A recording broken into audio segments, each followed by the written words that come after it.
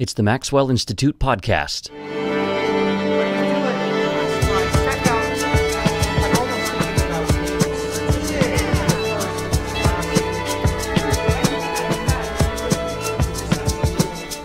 I'm Blair Hodges.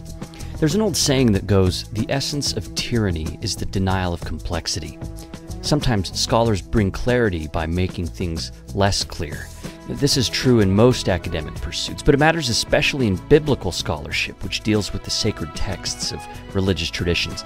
In the last Maxwell Institute podcast episode, Peter Martens joined us to talk about how early Christians studied the Bible. This episode features a recording of Peter Martens delivering his paper on the Bible and early Christianity. The paper was delivered at Brigham Young University in March of 2015. You can read a polished version of it in the Maxwell Institute's journal Studies in the Bible and Antiquity, Volume 7. You can check that out at bit.ly/SBAV7. Now here's Carl Griffin of the Maxwell Institute introducing Dr. Peter Martens.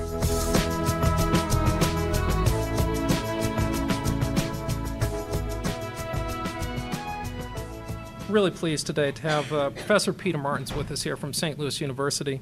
I was interested to know that Peter actually started in biology before he decided to go into a far less lucrative field and go into theology, but started as an undergraduate in biology at Baylor, took a THM in historical theology at Dallas Theological Seminary, and then took his PhD at the University of Notre Dame in theology, and he is an assistant professor of theological studies at St. Louis University. He's had a number of fellowships, has been a visiting professor at both Notre Dame and Yale Divinity School, where he tells me he taught the first two LDS students who enrolled in Yale Div, and had them in a class on origin, where of course he discussed pre-existence of souls and other things that are of interest to LDS people. His first monograph was on Origin in Scripture, the Contours of the Exegetical Life. He'll be speaking to us today on the early Christian interpretation of the Bible. He's hard at work right now finishing his second Oxford volume on Adrian's Introduction to the Divine Scriptures, and one of the earliest handbooks to the Bible written, and something that hasn't been much studied. With that, we'll turn the mic over to him and welcome Professor Peter Martens.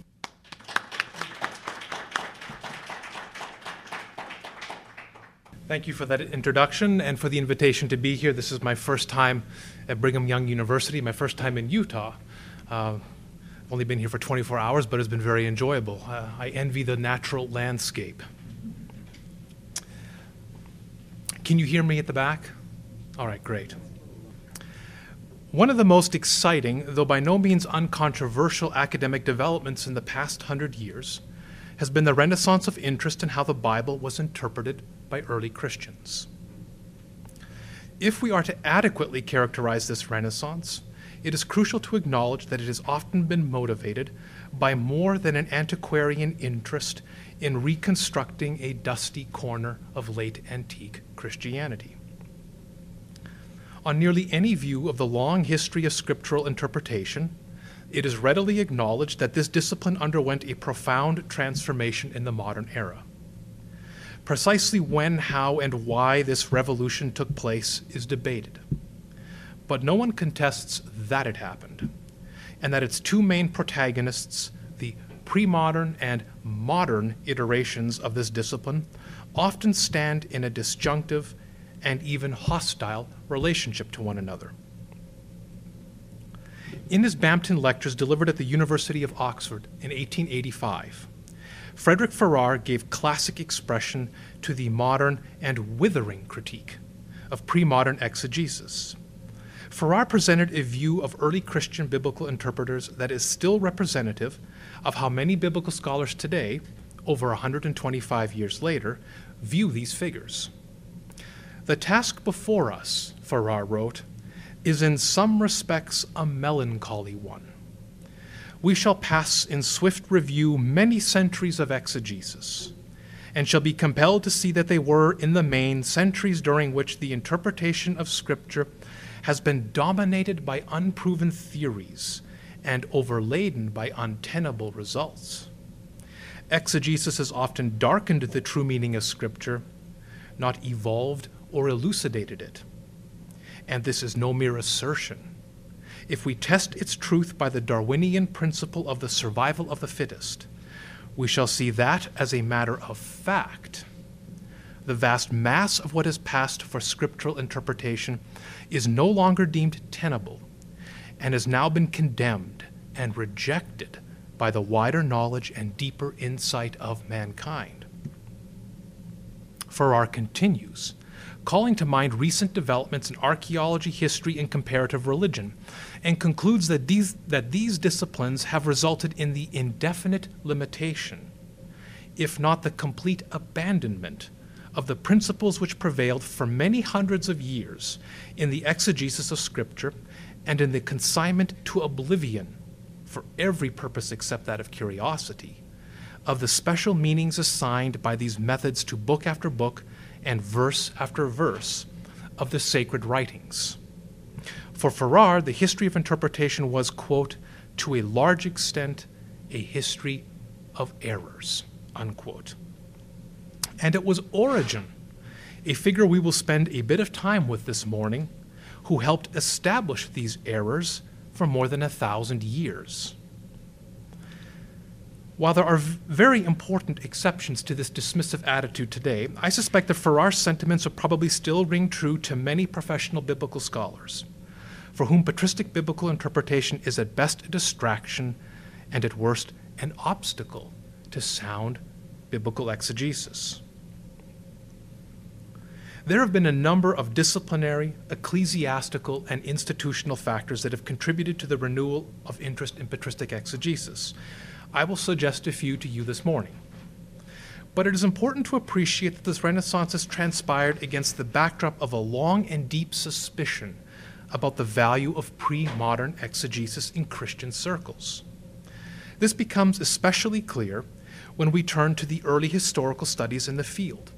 They were authored by Christian intellectuals who were not only familiar with this suspicion, but whose studies were also marked by it, either reiterating its veracity or calling it into question. I offer two brief and contrasting examples as they pertain to Origen, the towering 3rd century scholar of the Bible and lightning rod for many subsequent debates about biblical exegesis. In his book History and Spirit, Henri de Lubac, a Jesuit priest, threw into sharp relief the competing perspectives from which Origen's exegesis had often been approached. On the one hand, there were the readers, most readers in fact, who saw nothing of interest in Origen. They rejected his approach to Scripture as an aberration and did not even deserve from the historian a glance of sympathetic curiosity and effort to rediscover its soul. The voice of Farrar is unmistakable.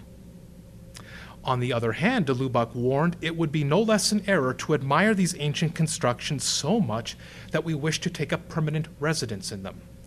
Resisting unqualified rejection as well as naive retrieval, de Lubac's project lay somewhere between these two extremes. It aimed for a disposition that was apparently quite rare in his day, an appreciative analysis that steered clear of the debilitating prejudice that saw from the start nothing of value in Origen, as well as the avoidance of an excessive enthusiasm that would lead us to imitate the ancients' methods. De Lubac ultimately concluded that Origen's exegetical project was of mixed value. Beneath its discardable husk lay an enduring kernel. At the heart of the Father's exegesis dwells a sacred element that belongs to the treasure of the Catholic faith, unquote. R.P.C. Hansen, later Bishop of Clogher, published Allegory and Event 9 years after de Lubac's History and Spirit. Hansen's book raised the alarm about the increasingly sympathetic ways in which the French Jesuits were approaching Origen's biblical scholarship. Hansen overtly aligned himself with contemporary historical critical biblical exegesis. On the opening page of his study, he raised the question that would shape his entire inquiry. Has the interpretation of the Bible, as it is practiced today, anything seriously in common with the interpretation of the Bible as Origen, and indeed as the early church generally, practiced it? As becomes increasingly clear to the reader of Hansen's book, the answer to this question is, with very few exceptions, no. Origen's biblical exegesis was vastly inferior to contemporary biblical scholarship, whose guiding principle was the question of what any given text meant when it was first written or uttered to the first audience for which it was intended. It is helpful to have these two studies in mind, by de Lubac and Hansen.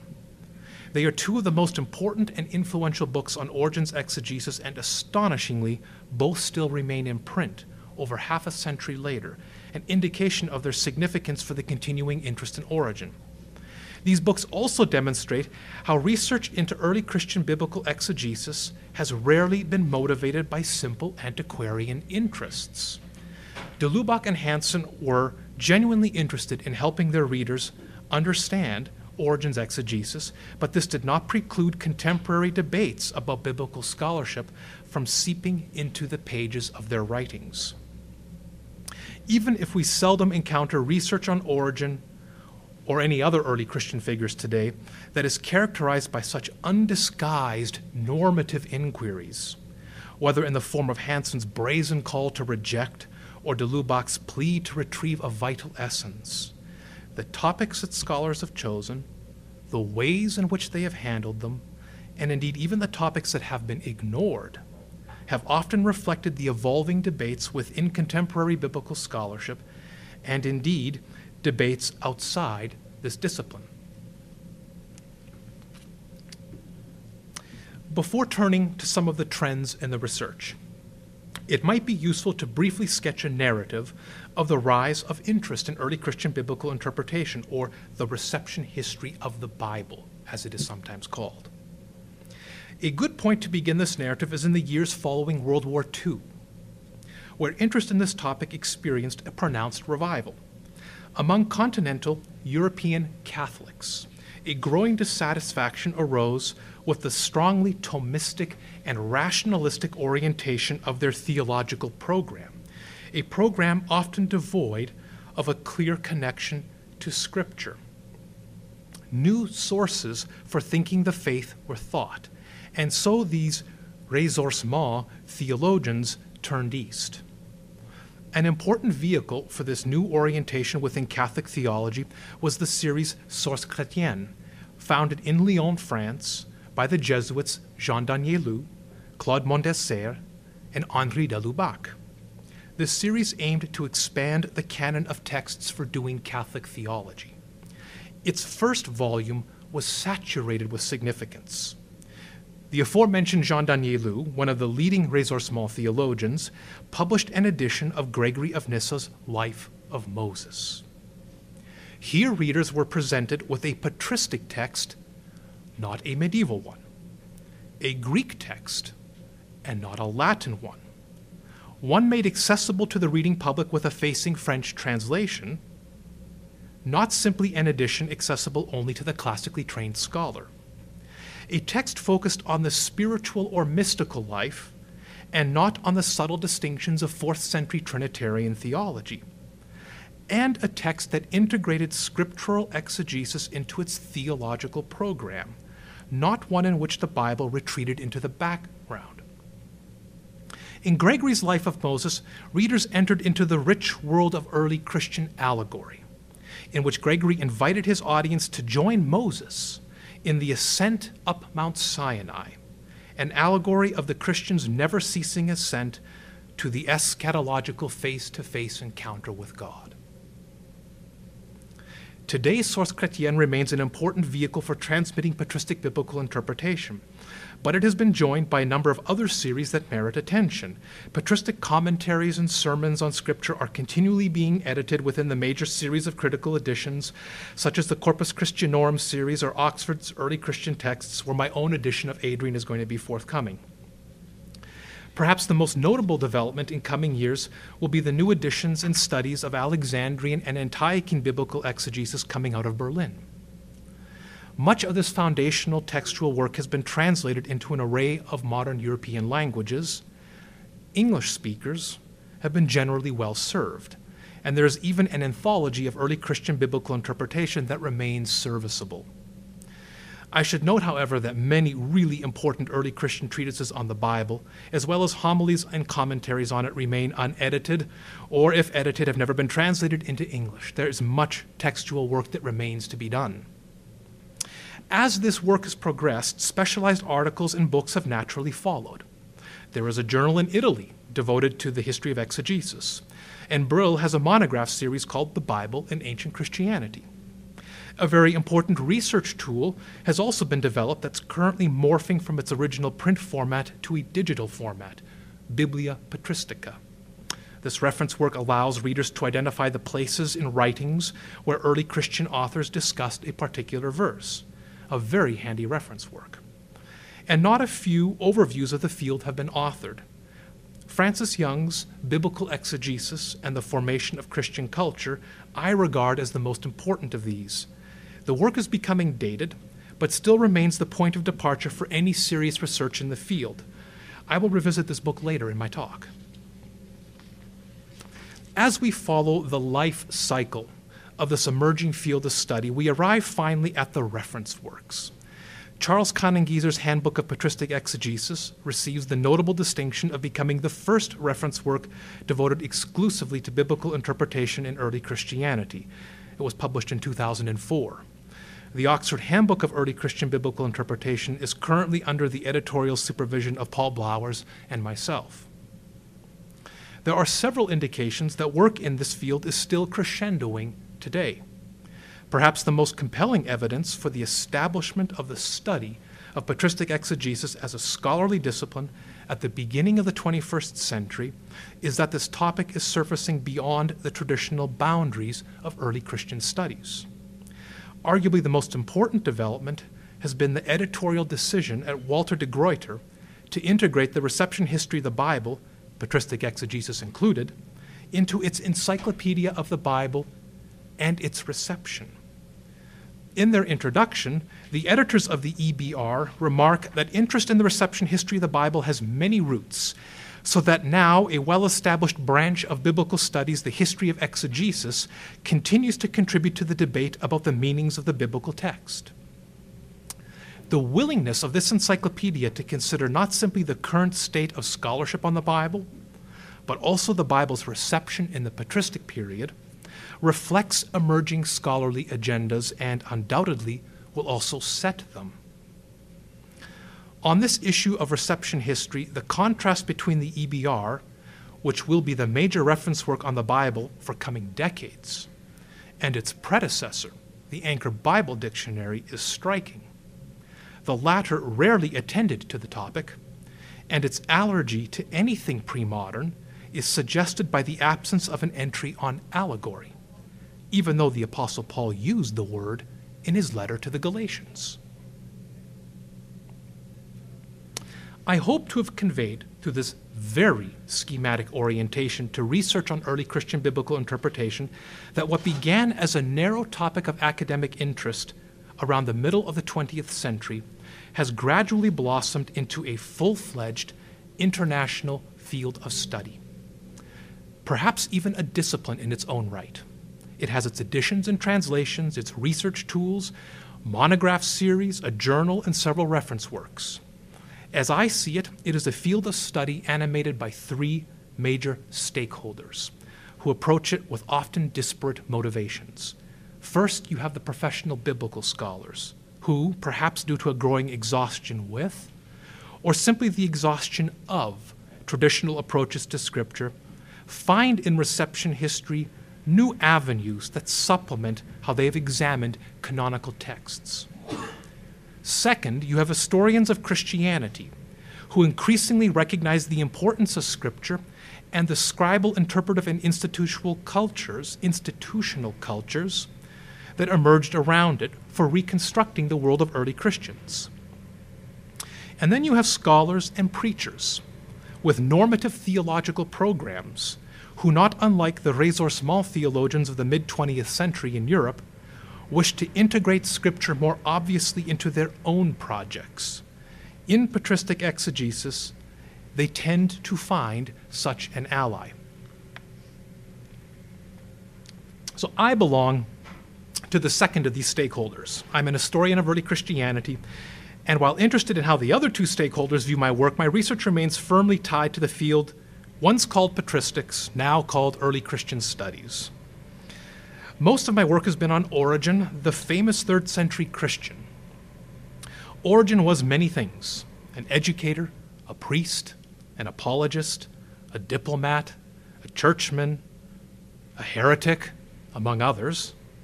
And subsequent generations, ours included, have struggled to offer a coherent portrait of this complex figure. Yet among friends and foes alike, few have lost sight of Origen the biblical scholar.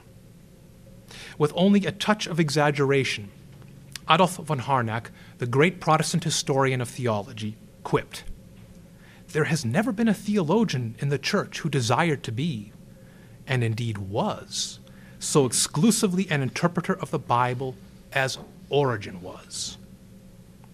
It is hardly surprising, then, that this larger renaissance of interest in patristic exegesis that I have briefly sketched out for you has often focused specifically on Origen. He was extraordinarily prolific. His exegetical writings exercised influence and stirred much controversy among subsequent Christians in the Greek, Latin, and Syriac-speaking worlds. It is my contention that if we attend to the trends in the research on Origen, we will have a good sense as to the larger trends that run through the research on patristic scriptural exegesis more generally. I'm not going to capture all the scholarship. I don't want to try to, and many might disagree with what I say here, but what I want to do is provide a perspective on two prominent trends. The first is a focus on Origen's literary scholarship, by which I mean his philological procedures, including his quest for the literal and allegorical reference of Scripture. The second that I want to look at is the growing interest in the social dynamics of Origen's biblical scholarship. So let's begin with the first, Origen's literary scholarship. In the preface to his History of Classical Scholarship, Rudolf Pfeiffer announced his quest to identify a philologia perennis, that is to say, a literary scholarship that was still enduring, while omitting what was obsolete and passed forever. Pfeiffer did not explicitly identify this chaff, though he tipped his hand when he referred later in his preface to the Alexandrian scholar-poets as our ancestors and underscored that they did not practice allegorical interpretation. Allegorical interpretation played a very small role in Pfeiffer's narrative, and he was not alone among scholars of his generation in relegating it to the margins. Allegory was not scholarship, or at least not philologia perennis. There is a striking parallel to Pfeiffer's approach in the Origenian scholarship. A Swiss scholar, Bernhard Neuschäfer, wrote a book called Origenes als Philologe, Origen the Philologist. In this book, he examines 4 main interpretive exercises of the typical late antique classroom and how they all surface in Origen's work: text criticism, reading a passage out loud, literary and historical analysis, and finally, aesthetic and moral evaluation. Neuschäfer's book is one of the towering achievements in 20th century Origenian scholarship. It's not without precedent, but it remains the main work. Neuschäfer raises a question on the closing pages of his study that strongly echoes Pfeiffer's earlier research. Given the long-standing interest in Origen the allegorist, and now Neuschäfer's own account of Origen the philologist, do we have here 2 irreconcilable portraits? Or is it possible that these 2 halves can be woven together into a single harmonious picture? Neuschäfer leaves the question unanswered, though I suspect he would favor the latter scenario. Even so, the talk of 2 halves and the deliberate exclusion of allegory from the discussion of Origen's philology suggests that an enduring modern prejudice is still at work. Even if we can link allegory to philology, allegory is not philology. On the whole, my impression is that over the course of the last half-century, classicists and historians of literary criticism have increasingly resisted this tendency to divorce allegory from philology or literary analysis. Robert Lamberton, George Boy Stones, and Peter Struck, to name only a few, have often been more inclined than their counterparts in church history to treat allegory as integral and not peripheral to late antique literary scholarship. And this takes us to Origen, the allegorist. There has seemingly never been a period in the modern epoch when scholars have not been interested in, or perhaps we should say fixated on, Origen's allegory. Nor is this surprising, since it is precisely here where he stands at his farthest remove from modern biblical scholarship. As I noted above, it was precisely through this lens that R.P.C. Hansen evaluated Origen's project. For Hansen, Origen's biblical interpretation exemplified his language, the alchemy of allegory, and was deficient in comparison to contemporary biblical scholarship, whose guiding principle is the question of what any given text meant when it was first written or uttered to the first audience for which it was intended. Unlike the great expositors of the past, who successfully put themselves into the minds of the biblical author whom they are interpreting, Hansen writes, Origen on countless occasions gives the opposite impression, that he is reading into the mind of the biblical author thoughts which are really his own. The critical subject, Hansen continues, upon which Origen never accepted the biblical viewpoint was the significance of history. To the writers of the Bible, history is the place where God reveals himself. The Jewish historians may not have achieved the accuracy of a modern historian, but they did believe that in the events of history, God's will and purposes were made plain. While Hansen is clear that Origen did not reject history, as some scholars insist, he did not have a deep respect for it.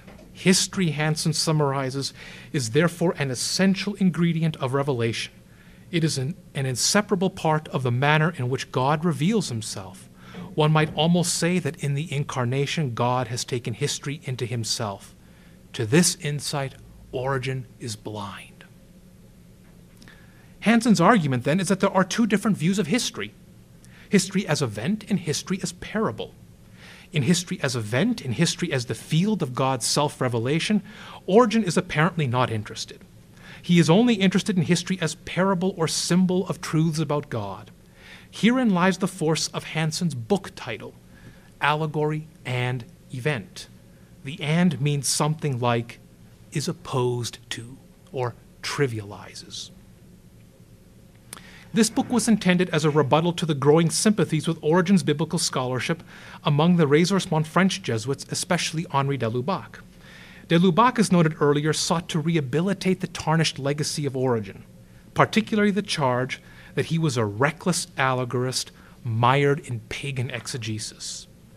The scholarship of de Lubac and Hansen was reflective of one of the most persistent historiographical distinctions of the modern era.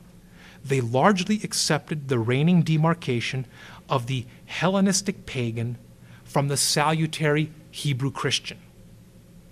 Hellenistic pagan, Hebrew Christian. For Hansen, Origen missed the Hebraic view of history's significance because he was uncritically Hellenistic. For de Lubac, Origen's allegory or spiritual exegesis was not pagan, but primarily indebted to the traditions of exegesis already seen in the New Testament, particularly Paul's.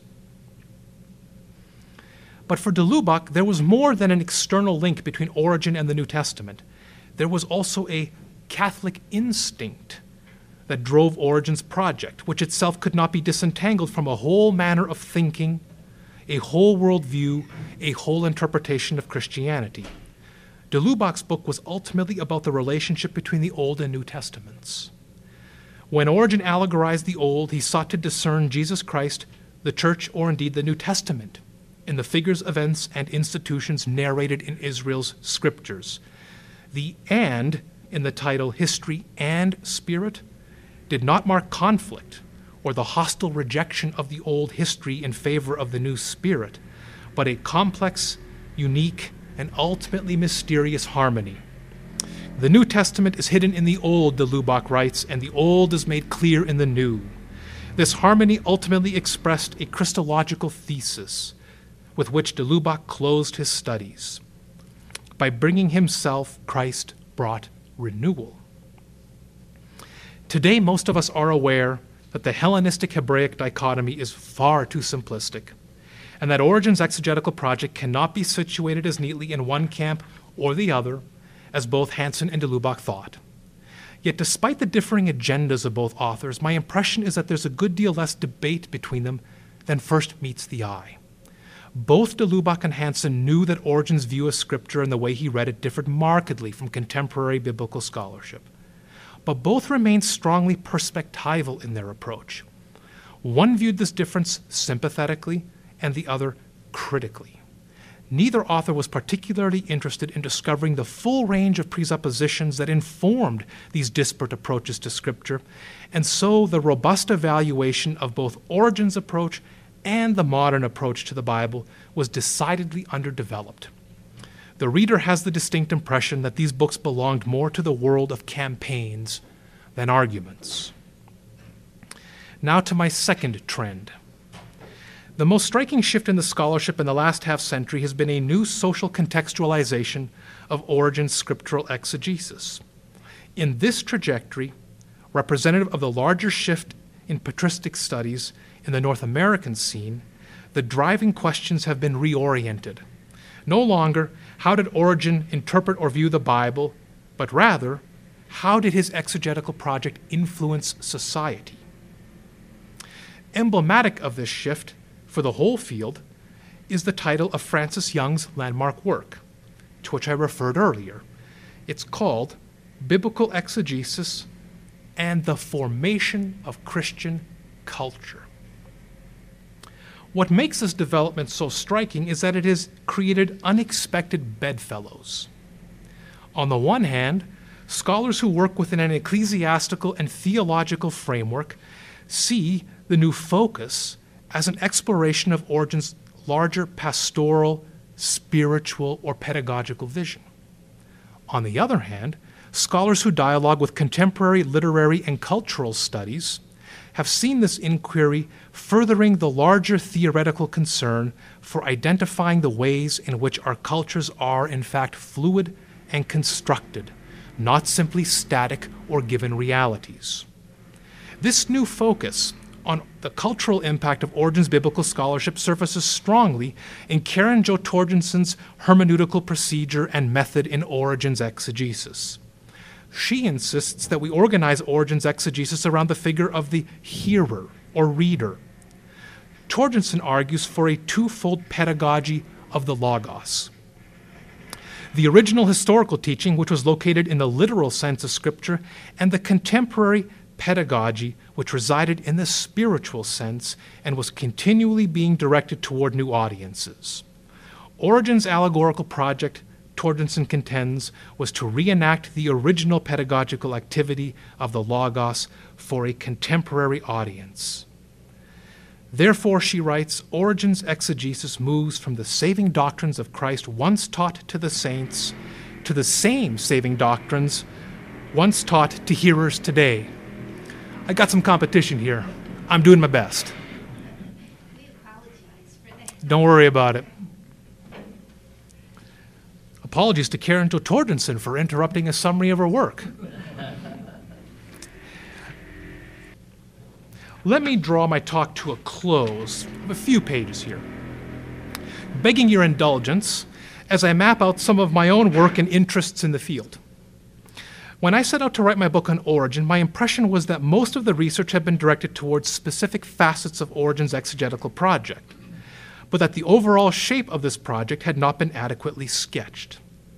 It was also my impression that despite the bewildering array of studies on Origen's biblical scholarship, there was also a glaring omission in the literature, a failure to account for the sort of person doing scriptural exegesis.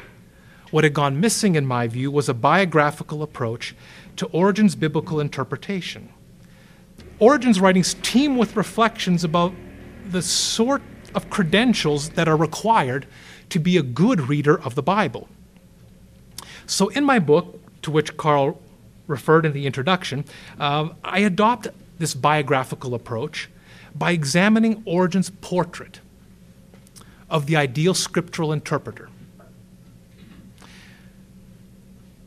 For Origen, ideal interpreters were far more than philologists steeped in the skills and teachings conveyed by Greco-Roman education.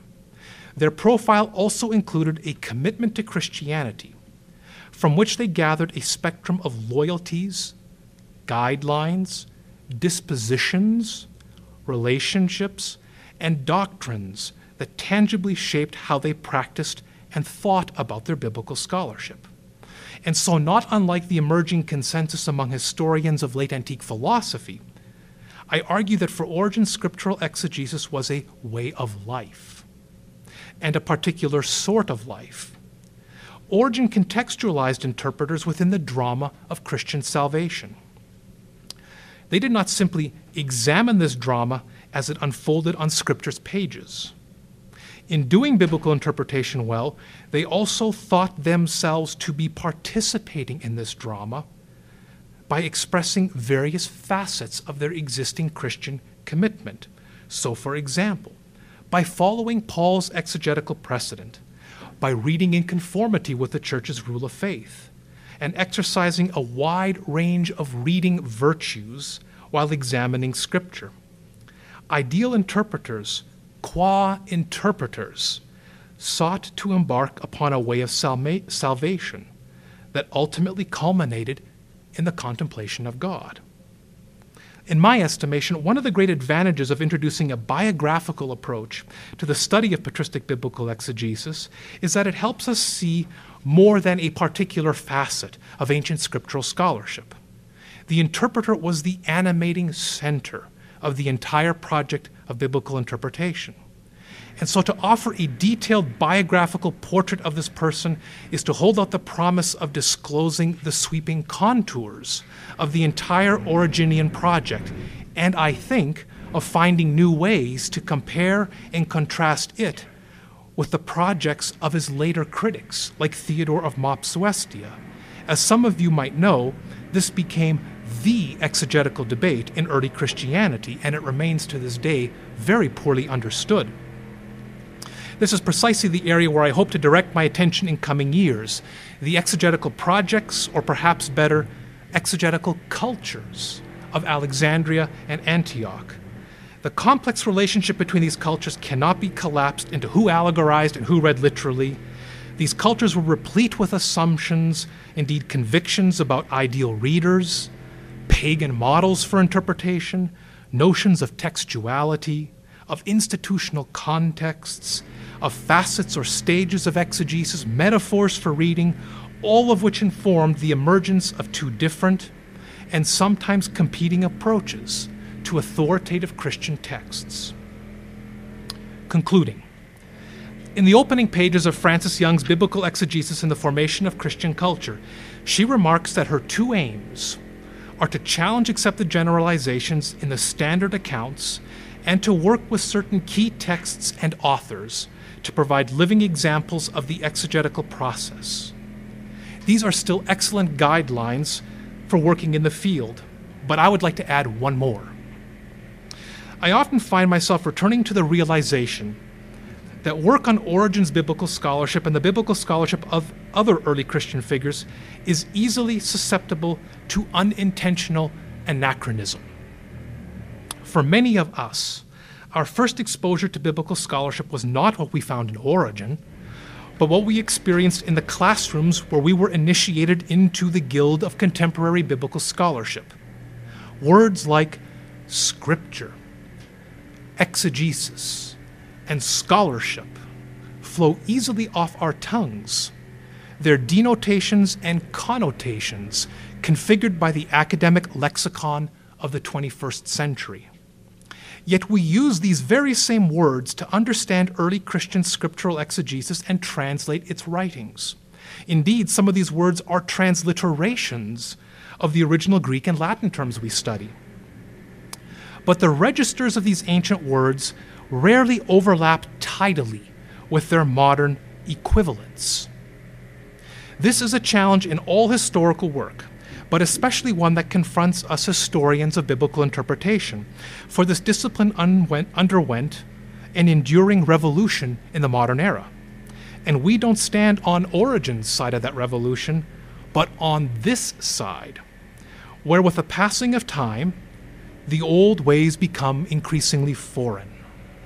This is perhaps the greatest demand placed on the historian of biblical exegesis, to be vigilantly self-aware of the limitations of our language and correspondingly responsive to the strangeness of the ancient world that awaits us. Thank you for your patience and your concentration.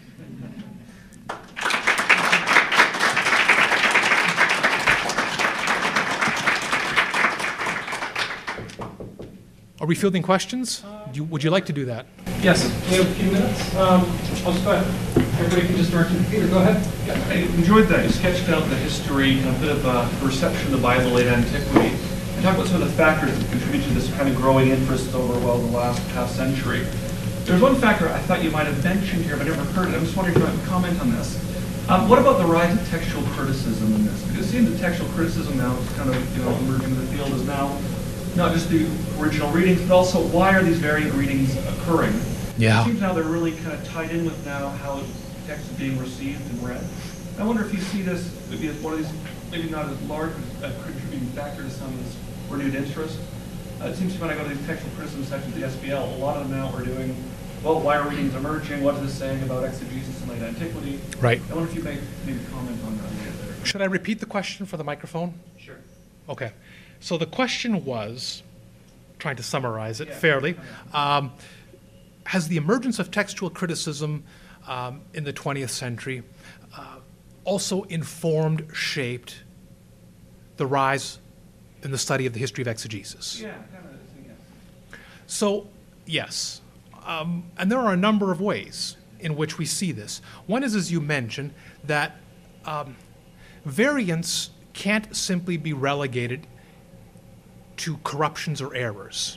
This is the old model for doing textual criticism, the old Lachmanian model where you try to construct your ideal text, and beneath this ideal text are a series of corruptions. Now, to be sure, there are corruptions in manuscripts, but variant readings emerge which reflect different concerns and emphases. And we also see these variant readings not simply in biblical manuscripts, but in the writings of early Christian authors on Scripture. So this is the second facet to the question. One of the reasons we need to edit early Christian commentaries on biblical texts, or homilies, or introductions, is because they are often witnesses to other readings that we do not yet have access to. As I was explaining to someone here today, I can't remember who,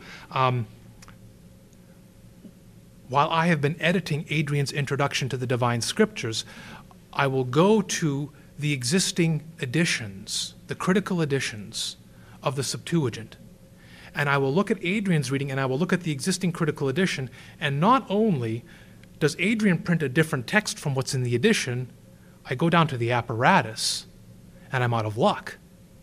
There isn't even the variant reading in the apparatus. Our apparatuses are often not complete. And so to get a better sense of the transmission history of the Bible, we also need to study these early Christian commentaries on the Bible.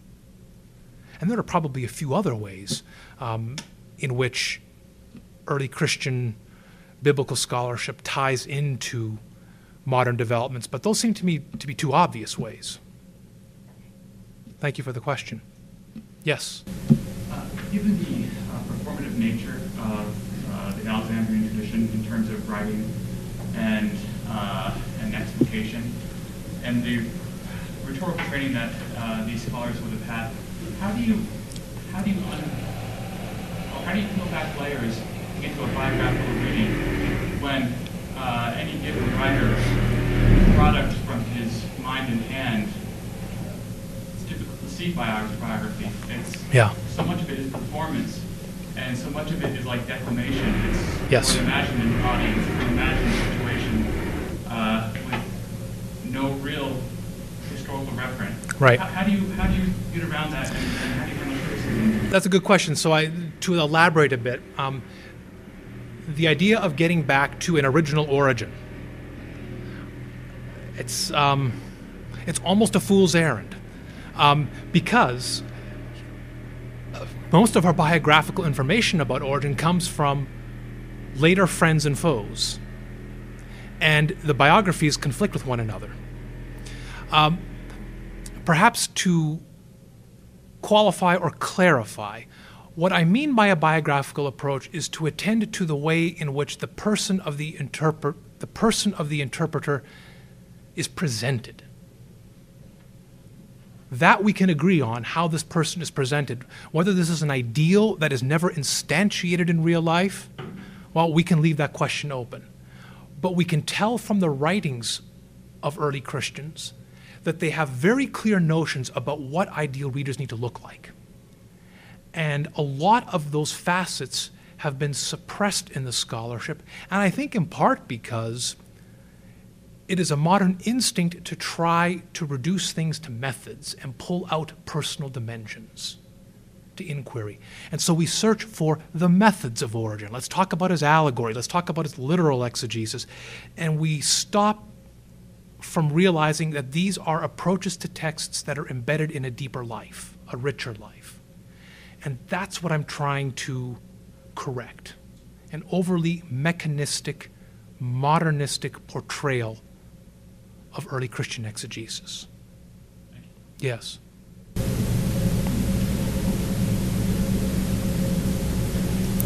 Obviously, this could be a whole another lecture, but you mentioned that one of the exciting kind of directions that we're going in is looking at the effects of these exegetes on the Christian culture. And for you, with Origen, what do you feel like were some of the biggest ways that his work, his exegesis, impacted Christian culture?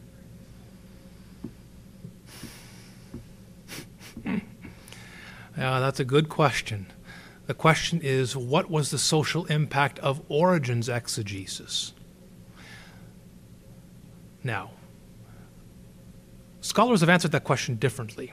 Some have approached it more cynically and said, this is about Origen achieving power for himself. Others have said, no, it's about what he said it was. What Origen does, if I can risk oversimplification, what Origen's exegetical project aspires to do is to transform the biblical text, which is sometimes recalcitrant and sometimes not, into a message that is edifying for his audience. Origen needs to pull out allegory when he's reading historical narratives. He doesn't want to preach to his people about stuff that's recorded in the Pentateuch. Who needs to know a travelogue of the Hebrews coming out of Egypt and moving to the Promised Land? Who needs to know that? Or this is not our business. He wants to transform these narratives into something useful. Some texts prove very amenable, like Paul's letters, where Origen rarely, if ever, breaks out allegory. Another way to answer the question is to say, what happens after Origen dies? And what's very striking is that Origen, unlike the vast majority of early Christian intellectuals that we know, Origen had followers. He had followers, and they resided in the deserts of Egypt and the wilderness of Syria. They were monks. And it's pretty clear that Origen's work found a very receptive home among the monks and the wider ascetic movement that was emerging in the 4th century. And he was thought to undergird their ascetic program. And so something needs to be said, and some scholars have said this, about the ascetic impacts of Origen's work. Thank you so much. Thank you. Thank you very much.